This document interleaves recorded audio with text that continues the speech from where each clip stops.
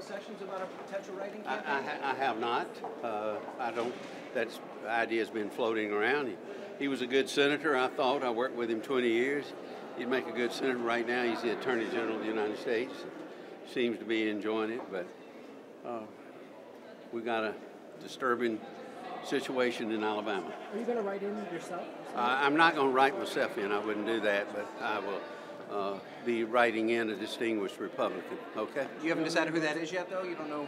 Is there somebody in particular that you would reach out to and try and convince? I will share it with you if I do later. Here. Okay. Thank you.